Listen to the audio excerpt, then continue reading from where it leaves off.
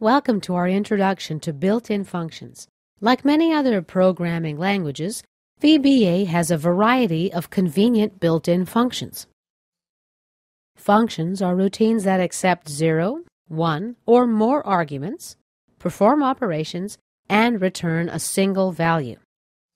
Let's pick up some examples so you can see what I mean. If I have a string argument that looks something like this, I want to convert it to its uppercase equivalent. Visual Basic has a built-in function called uCase that will do this for you.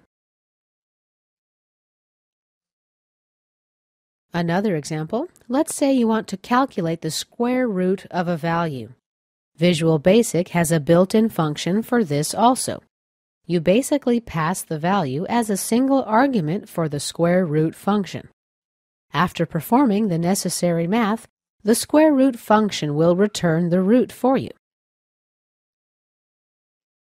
Built-in functions do perform many different tasks, from computing to manipulating string data, to performing inputs and outputs.